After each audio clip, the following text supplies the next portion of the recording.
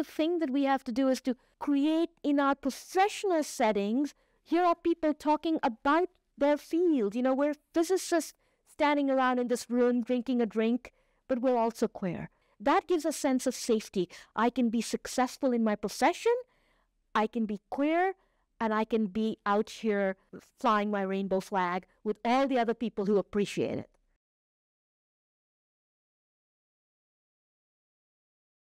My name is Sebastian Lourido. I'm currently a member of the Whitehead Institute and member of the faculty in the Department of Biology. As I've been meeting some of the other queer faculty, I've found a community and I think a shared identity with them. I would say, however, that there are many spaces within the academic institution where one can feel like the only one, from no malice or ill intention, but simply because it's not an experience that everyone's familiar with.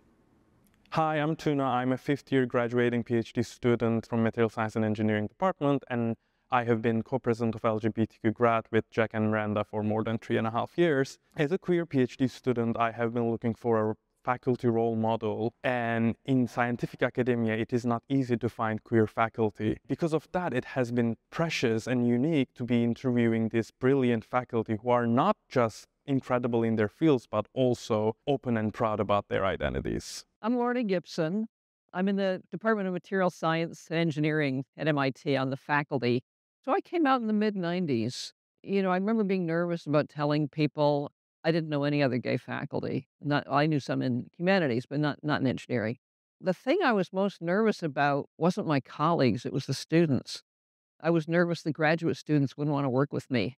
And I thought, what am I going to do for my research if graduate students don't want to work with me? That's a big problem. But what happened in the end was MIT was negotiating the Singapore collaboration at that time. They were just starting that up. And I wasn't very happy about it because I didn't like the way Singapore treated gay people and their laws about gay people. And I wrote an article for the faculty newsletter about that. And that was kind of how I came out in a public way at MIT.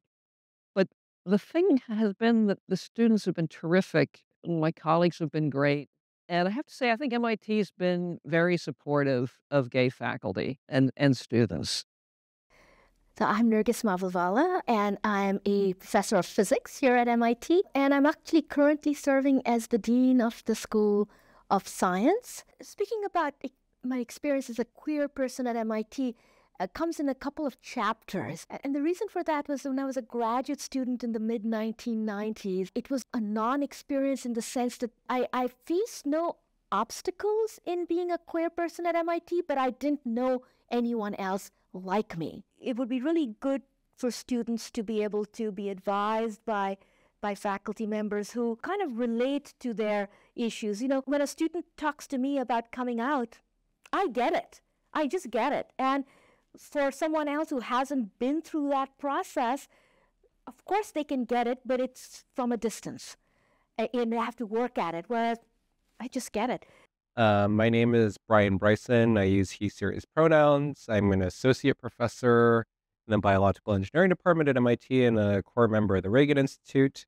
400 years ago, I arrived at MIT with 2 duffel bags and a dream. I was so excited to come to college. So I went to MIT for undergrad. And coming from Texas in particular at the time, like I remember vividly like traumatic experiences, like of people like pulling me out of the closet when I wasn't ready to be, like teachers outing me and like in weird ways. And so like coming to MIT and feeling like I had control over my own identity was really valuable. I met the queer faculty socially, right? I would just be like, oh, I'm at MIT. Do you know anybody at MIT, right? Like I would just like really reach out to my social network. That has been, it's like the hunt for my long lost family members at MIT. I'm certain I don't know a lot of them, but I know a good number, right? I can be like, I'm having a dinner party and I'm only inviting queer faculty and I will have 10 people in the room. Hello, I'm Miranda Dawson. I'm a PhD student in biological engineering at MIT, and I'm a bisexual woman. Before coming to MIT, I had some preconceived notions about what to expect, mostly based off of what I had internalized as a stereotypical scientist. And It's actually kind of funny because in the first week of grad school, I went to the Pride Welcome, which is an orientation event for queer PhDs that are incoming. And it was pleasantly surprising to realize that almost a third of the cohort in my department were queer. We all just kind of looked at each other like, oh, this is pretty neat. And I had never experienced that kind of community before. Hello, my name is Jack Forman. I'm currently a PhD student at the MIT Media Lab and Center for Bits and Atoms. And at MIT, I've been incredibly supported by my friends, my colleagues, my advisor, to the point where I feel comfortable not just bringing my queerness to my workplace, but also to my work.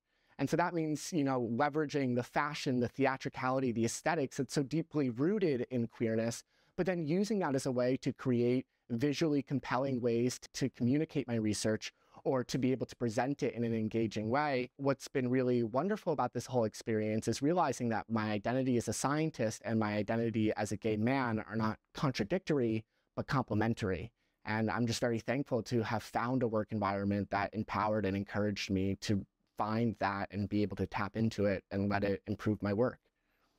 I say this thing to people is I don't perform like traditional MIT drag, like I perform Bryan. I actually remember my first semester teaching, and I remember like walking in the first day, I was like, oh goodness, they have to take me seriously.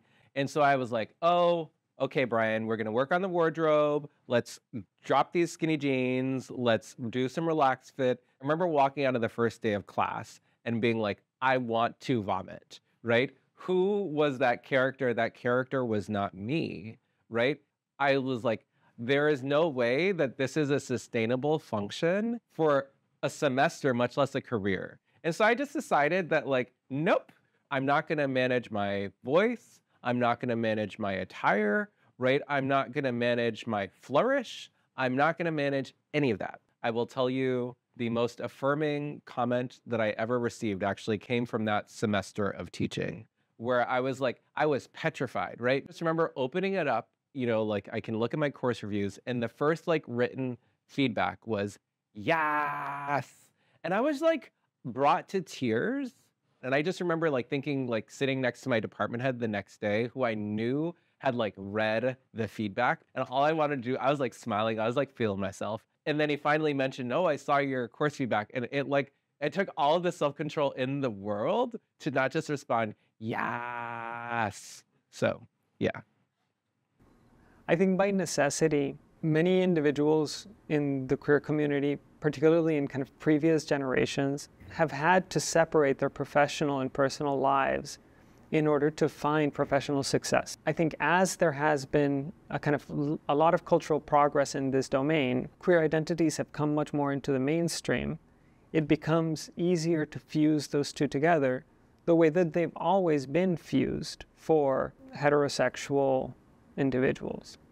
Science is a human pursuit that is informed by our very own biases, and how our ability to kind of keep expanding our imagination as people is in fact central to our ability to expand our imagination as scientists. Every single type of diversity can add to that endeavor, can challenge our way of thinking and our way of understanding the world, and can hopefully encourage us to identify those new perspectives to bring into the work that we do. What advice would I give? I would say like assimilate only in your excellence. You can just be you, the excellent scientist. That excellent scientist can come in any shape, color you see fit, and you can change that, right? And you get to choose what that looks like. The institution does not get to choose that for you. And so what I realize for me is like, I just have to remind myself how I got here and how I have that energy to continue to propel me forward. And I also realize that like, you have to also find your people. You have to find advisors who understand you or endeavor to understand you as a human being. If they're not for you. I always tell people like, how do I know if a lab is a safe space? Look at their websites. Their websites speak volumes. Just look at the lab photo and don't think you're going to be the pioneer. Oh, I'll make it different. I'll make it different. No, don't do it. right? It's like it's not worth your energy, right? They can be brilliant in a particular sense of the science, but like they're clearly failing in some departments. And then the other thing I'll say is for those of us who do have the choice to go to places that will treat us well and where we'll be safe, use that privilege to help others get there and to also make other places safer. Those are the things that we should be working towards.